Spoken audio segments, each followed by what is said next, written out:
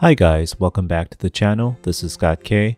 Ever since I have shared the TOFU typing video, I have received a few questions on how I O-ring mounted the TOFU to make it sound the way it does.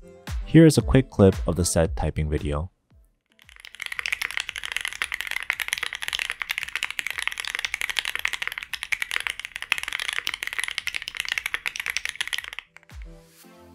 The TOFU series of keyboards are a tray mount design keyboard, which means the PCB and the plate assembly actually fits directly into the lower tray mounted onto the standoffs as you see here. Many keyboard enthusiasts feel that this hard mount creates less than ideal conditions for even noise and typing feel. In stock configuration, the entire assembly will fit in like so, making hard contact with the lower case and making every key press sound different, stiff, and causes all sorts of case ping. So we will be doing some modifications to bring out the best we can out of this TOFU65. The TOFU features 6 total standoffs in its tray.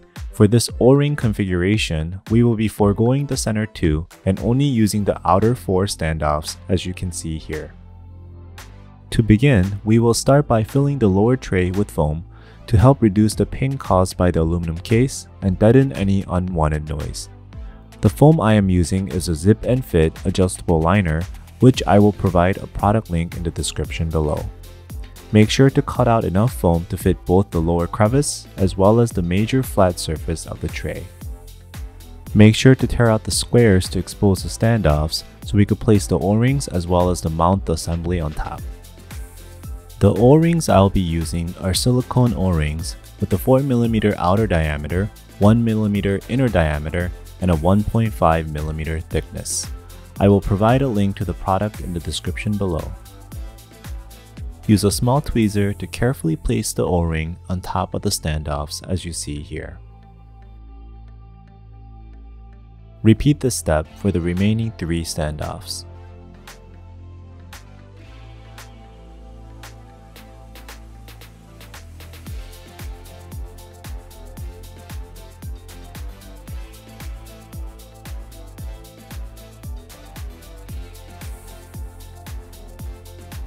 Once you have the O-rings placed on the 4 outer standoffs, it's time to place the plate and the PCB assembly back into the case. Carefully position the PCB and plate assembly angled down towards the back and gently lay it down without knocking any of the O-rings off the standoffs. This may take a few tries, so take your time with this.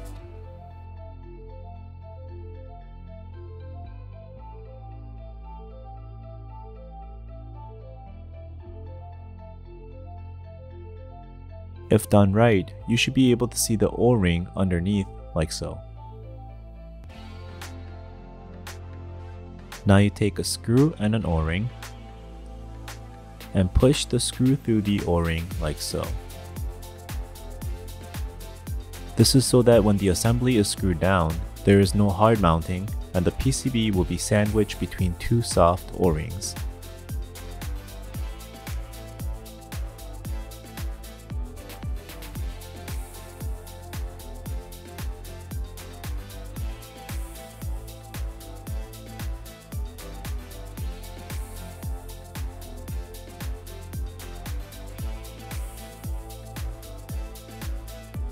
Now take your screw with the O-ring and use a small tweezer to hold it in place.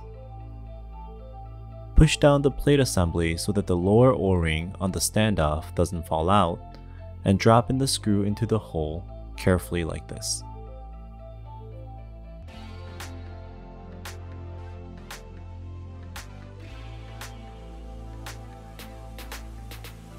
Now use a screwdriver to push it through, and carefully push and turn so that the screw can penetrate the lower O-ring and catch on the thread. Do not tighten all the way, just enough so that the screw has caught the thread.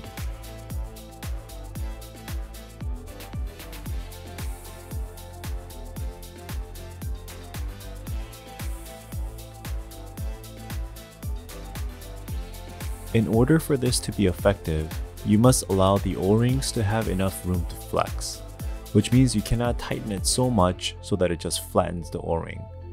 In order to achieve this, I take a bit off my screwdriver and hand tighten it carefully to prevent any over-tightening.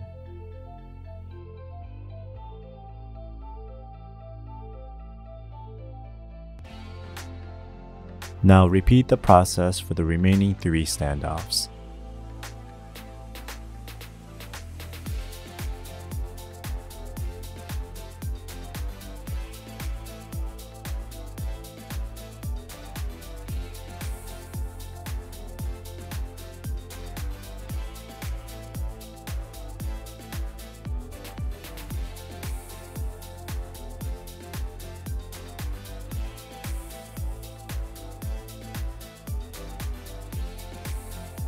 Once done properly, you should be able to see the plate flex up and down, creating a softer typing experience and a much more even sounding TOFU.